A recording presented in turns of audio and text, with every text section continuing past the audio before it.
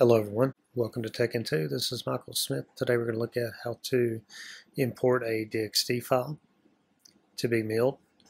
A DXD file is a file that is a restoration that was designed on a Xerox system.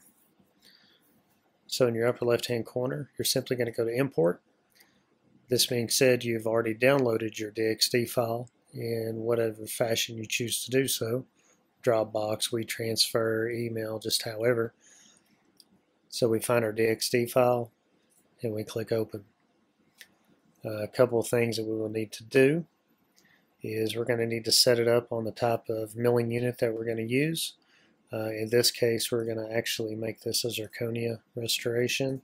We'll choose X5, miscellaneous zirconia, and then we are able to move forward. We go to the Model tab. I will not do anything here. I do not want to alter this at all.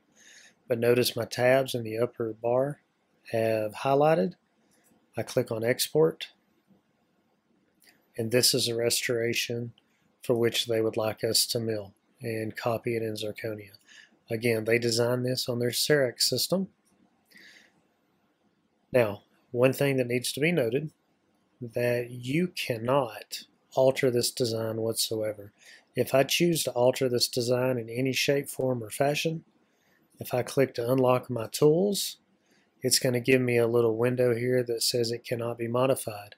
If you do hit OK here, it is going to simply design it almost just like you had designed in the inLab software. So it recalculates everything. New parameters, new everything. So that's not what you want to do.